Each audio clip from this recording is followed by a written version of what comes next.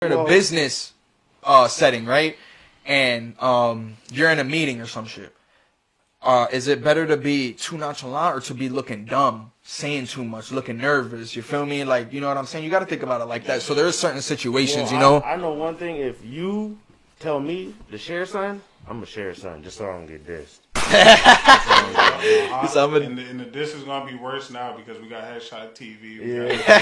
I'm gonna be in the music video dissing you. I'm gonna be in this photo shoot with the shirt. Like I'll just share it. I've been saying like, yo, you gotta come fuck with me because it's gonna be the Fuck You podcast coming soon. Yeah, shit about to be bad, bro. I'm with it. Shit about to be bad. But that's just me. That's a defense mechanism when my feelings is hurt. So I feel it. I mean, that's how I do it. That's how I deal with that shit. I think I need more flavors. We so loud, got me beefing with the neighbors. Niggas want the shit to work.